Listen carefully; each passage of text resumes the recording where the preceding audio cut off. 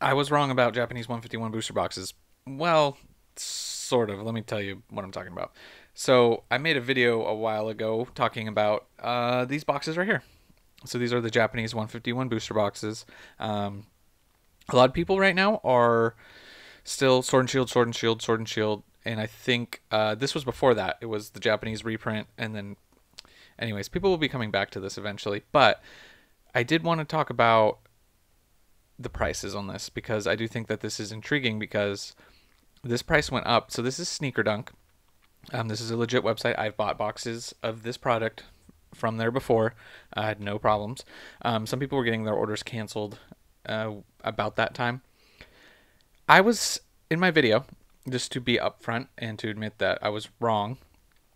We'll get to the sort of part, but I was saying that I thought that this box price was going to drop even further when it was in the 50s. And we're just barely above the 50s right now. I thought we might touch in the 40s, possibly, considering that the MSRP on these boxes is like $38. So I was wrong because the strength of this has definitely held. But where I kind of wasn't wrong, a lot of people said that after that initial crash, that was the reprint. It was already there. It came early. Well, what we're seeing is there's lots of reports on Reddit, all over the place, right? Of people that live in Japan or are visiting Japan, and these boxes are still popping up.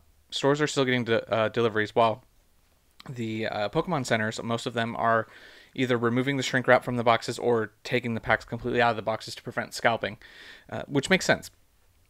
But what we're seeing is like just the other day, these stores are still getting boxes. So this reprint window obviously is wider than we thought and could continue. We're getting towards the end of May, so that's where I say I kind of wasn't wrong because I didn't think that was the reprint before. That was people getting scared about the reprint and dumping their product.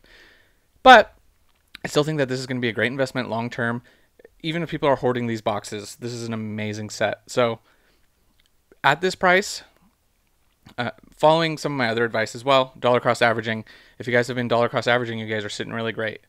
So $61. Obviously, when you buy these, there's like some fees and shipping. So this price is going to be a little bit more. You're probably going to be in the $70 range, which isn't bad. It depends. Obviously, you can see the prices here. But let's look at eBay, just so you guys can see what you can get these for on eBay. These were like last sold on eBay. 85. We got 120 crossed out. 97. So 80. Between 80 and 95, it kind of bounces. It's not as consistent on eBay. I think people are undercutting each other, which makes sense on prices there. I would be trying, if you can, watch Sneaker Dunk. If it drops more, that's kind of where I'm at with it. If you can pick up some of these, like factory sealed for, 78, free shipping with the shrink wrap. Oh, this is no shrink wrap. But if you can with the shrink wrap, but obviously that's why some of these are lower. Those are really great pickups as well.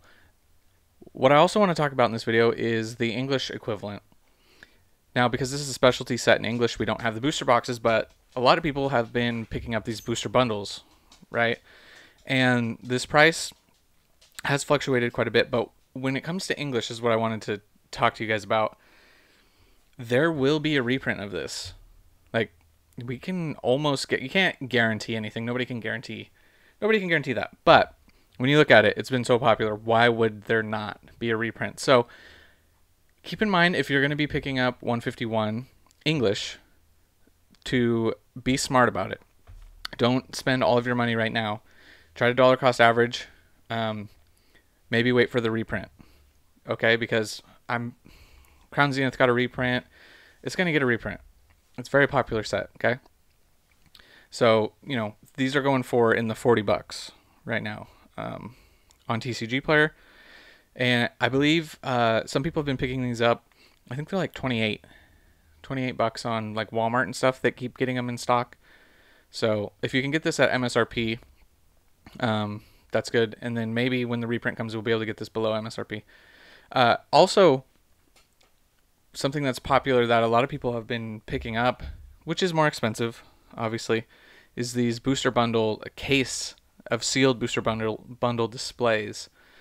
You can see the price here. We used to be able to get it for around 2,500. Now it's up to 2,700, and it peaked at almost 3,000. And one sold just for not many sales of these on TCG Player. So I know that a lot of people are buying these at shows and stuff. So keep an eye out for the booster bundles. And then obviously there's the Elite Trainer box, which is going to be booster bundles and ETBs for this set. Because, I mean, realistically, you know, you have the poster collections and the other boxes and stuff, but those are going to be your main go-tos. I was seeing these in stores a lot for like $50, which is MSRP not that long ago. And now we're in the 60s. So what you have to think about is the reprint again. So I probably wouldn't be picking these up in the 60s currently. I would be waiting, because even if they don't drop below MSRP, but they drop back down to 50, you're still at a good spot. So yeah, that's kind of it for 151. What we can do real quick as well is for the English side, let's just take a look at the cards. I think, let's see if there's been really any movement. I don't think there's been a ton, but let's just take a look. I think Charizard was dipping for a while. Let's just double check. Yeah, so Charizard had a big dip right here, because I remember he dropped under 100 and then he cranked right back up. So yeah, 110, 116 for Charizard. That was an interesting little dip right there. We'll just take a look at some of these bigger cards here, like the Blastoise. Same thing. He had a dip down to, I think there were some sales that were below 40, and now he's back up to the mid to upper 40s, which makes sense. Then we have the Venusaur, same thing. We just saw a dip, and he's back up into the low 40s. Although these last sales have been, 47, 45, so a little higher. I still love this artwork. This is great. This is underappreciated. Then there's the Zapdos, which is seeing a little bit of an increase.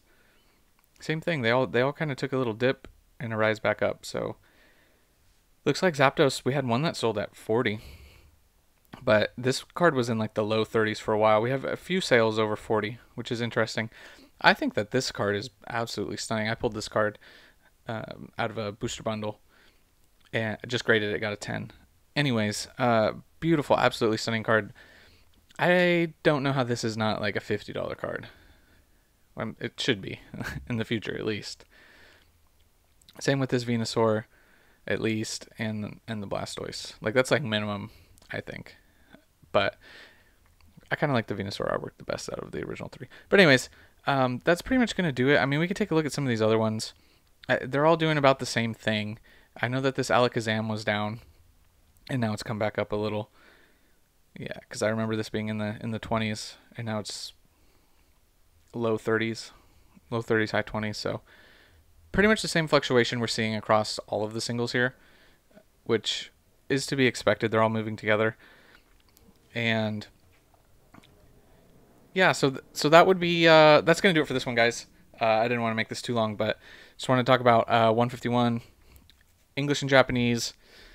Keep in mind, we addressed the Japanese reprint. Keep in mind the English reprint. Just be smart about that. Don't be chasing these highs right now.